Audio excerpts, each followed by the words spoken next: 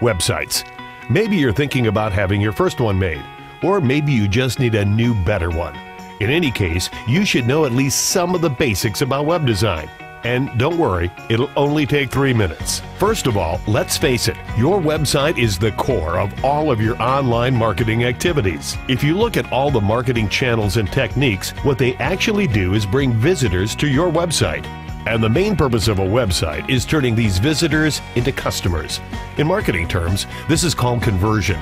A bad website will basically make you waste money on other marketing efforts because you don't need more visitors if you can't turn them into customers.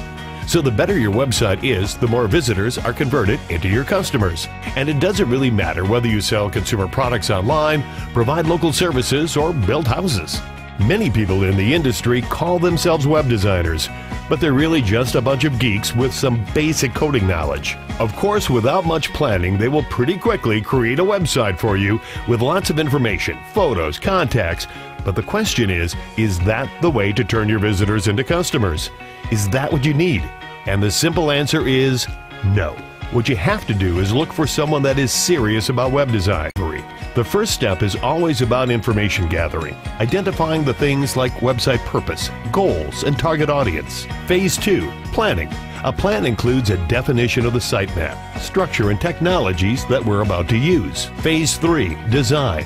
Not only do we focus on wireframe models and the visual style in this stage, but also on the usability of the user interface for the best possible user experience. Phase 4, content. A very important part of the process is choosing the right text, photos, or videos, all optimized not only for your visitors, but also for search engines. Phase 5, development.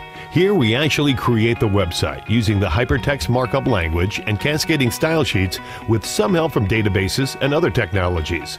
We also optimize our websites for performance on mobile devices too. Phase 6, testing. We test all the technical features like coded scripts, compatibility with major browsers, and we also ask ourselves if the website really fulfills its purpose. Phase 7, deployment. After we launch the site, our job is definitely not done yet. We always monitor what's happening after the start, enabling us to fix any possible deficiencies. If you want, we can also monitor your search performance, social, and other online marketing efforts. As you've seen, website design is a very complex process, but we believe this is how websites